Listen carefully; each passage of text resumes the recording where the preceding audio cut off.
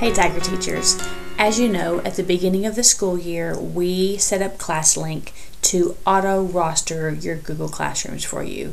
We hope that this was a big help to get your year up and going, but now we have found that this process may be causing some problems in that as students move from section to section of your classes, or their schedule changes, or as new kids come in, it is causing a problem with classwork being lost. Even technically it's not lost, it's in a Google Drive folder, but I digress. Classwork is disappearing, and then grades are disappearing, and if you haven't transferred grades from the Google Classroom yet into Skyward, some grades are being lost. So instead of you being surprised every morning with students moving in and out of your classrooms, we have decided to turn off this functionality. So from Monday forward, if a new student is in your classroom or if a student has moved sections, you will need to manually add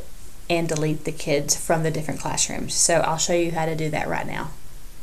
As you can tell, we have turned off the Google Classroom creation functionality in our ClassLink roster server, so you will need to manually add your students to your classroom or delete any students who no longer belong in that specific classroom. So to do that, you will go to the People tab, and then you will click the plus sign to invite the students here.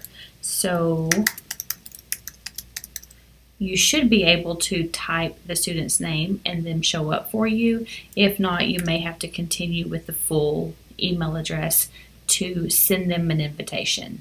So you can type in their email address if you know it, and if you don't know it, you can always go to the spreadsheets that have all of the students' usernames and passwords on there, and you can copy it from there. Or you can email them a invite link here, or you can always go to the stream page and then you can give them this class code to join the classroom, or give them not this class code, but your class code to join the classroom. So you have 3 different ways to get the students in the classroom.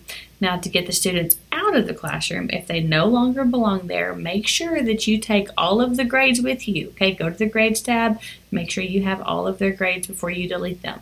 But then you will just choose the student here and then actions and remove them. Okay, so it's that simple to add and delete students from Classroom starting on Monday, September 14th.